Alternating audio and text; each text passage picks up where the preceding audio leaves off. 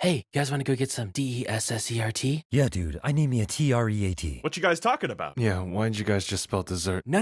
Shut up. Don't say it!